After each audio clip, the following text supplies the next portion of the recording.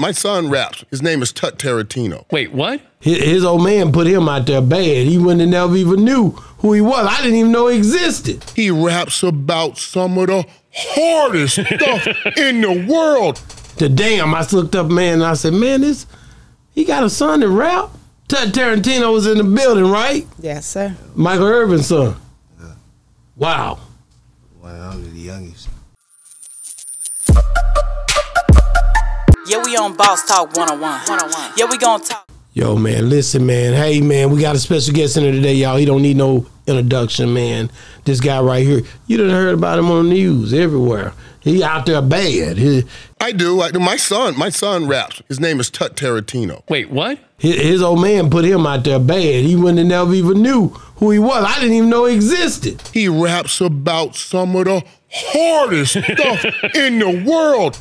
Damn, I looked up, man, and I said, man, he got a son that rap? Tut Tarantino was in the building, right? Yes, sir. Michael Irvin's son. Yeah. Wow.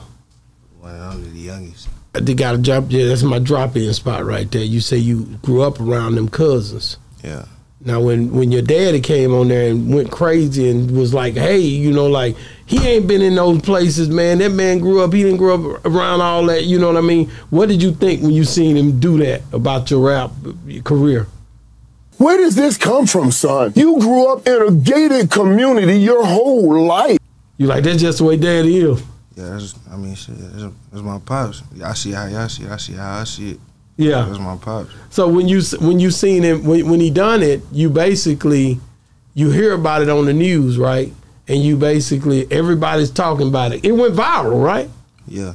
And you were like, what the heck? But it's a good thing, and it can be a bad thing, but it's a good thing because everybody know now that you make music. Did you look at it that way when it first happened? I mean, when it first happened, I don't think a lot of people know this. I was actually locked up. You were locked up? Yeah. I was in a facility in East Texas. Okay. I was in East Texas doing a program so I could get reinstated back into my probation. How long were you locked up for? 6 months total. Okay. Last time. So, yeah, I learned about this in like October when it happened. I learned about it. Like the day after it happened, I called my baby moms. And the craziest thing that happened is the phones, like they do this all the time, but on that night before it happened, the phones cut off. Like they started like tripping, malfunctioning and stuff. So you know what I'm saying? I couldn't even call her back. And she thought, I don't know what she was thinking, but that shit happened the next morning. Phones came on at the same time. I called her, she was freaking out, telling me about how that shit was happening. I started freaking out a little bit. You know what I'm saying? I'm sitting amongst a whole bunch of, you know what I'm saying, people who gonna have an opinion. You know what I'm saying? Like, did you call him? Yeah, I talked to him. I only talked to him about 3 times when I was locked up. But yeah, I talked to him like probably like a day after that. I think so. What was the conversation like? I'm not gonna lie, I'm not gonna say we was just talking about it. You know what I'm saying? He was like, yeah, we gonna see what we gonna do from here when I get out. You know? Did you ask him why he said it? Nah. Nah, you ain't gonna ask your dad. My son over there, he ain't finna ask me why I said nothing. He's not gonna question me. He gonna respect me because I'm his dad. You know what I'm saying? So but at the end of the day, he gonna feel a certain way. He probably gonna talk about it differently with the people he deal with, but he ain't finna be with me like that because I'm his pops. You know what I'm saying? But, which is cool. I understand that part. I think a lot of time people don't get that. But I don't feel like that's right. I feel like not to argue with your pops or something like that. Here we go. Because I feel like because for me, people talk about mental illness and stuff like that and depression and stuff like that. It's because people hold things in and not actually express their feelings. I'm not saying to argue with somebody, but actually say, you know, how you feel and say, you know what, I get where you're coming from, but this is how I feel. Even if you don't get a resolution, but just sometimes it's good to get something off your chest. When you get it off your chest to other people and not to the person who actually, you know, did something, then you don't get that feeling back. You know what I mean? You don't get no resolution, so to say. I think so. You get what I'm saying? I mean, a little bit. Not exactly. Okay. Not exactly. No, because I think we different. I think men we move different. Like, we don't talk like women, and you can't make us be like a woman.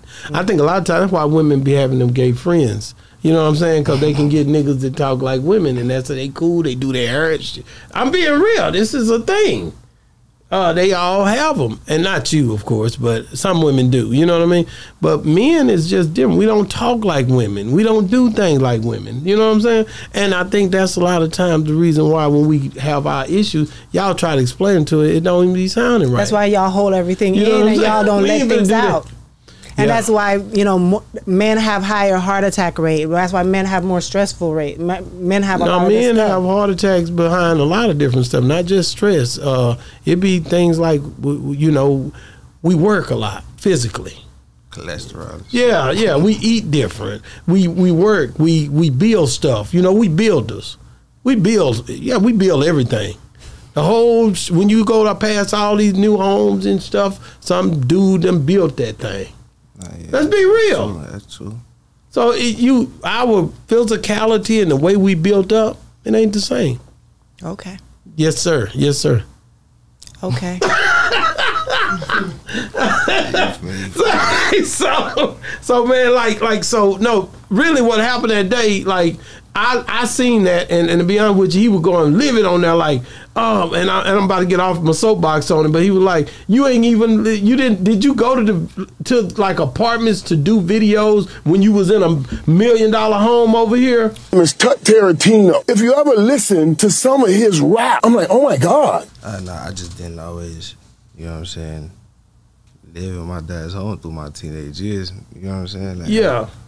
You see what I'm saying? He was speaking on it like you had, I guess, like you went to the apartments and did, you know, like your music video, but you really wasn't even living like that. And nah, I mean, the thing is, I was actually really living like that, because there was certain times that I was not living at my father's house, and I'm going over here. By choice? Not necessarily. Not always. Most of the time, yeah, it's by choice, but it's more because, you know what I'm saying, it's father's son. I'm coming into manhood. It's father's son. We butting heads. Of course. You know what I'm saying? Like, I'm skipping school. He trying to get me to go to school to graduate.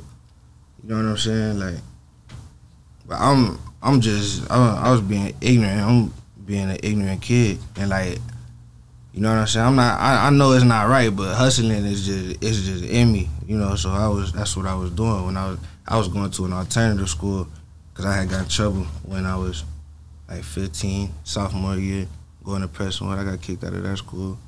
I had to go to this this all boys, like, I mean, shit. And in Florida, we be calling it a tent, but it's like an all boys school. It's in Louisiana. You know what I'm saying? I had to do that for like 7 or 9 months. You know what I'm saying? And I came back home, went to the alternative school. And that's when I was like, shit, I had my little Matt Black Audi Q7.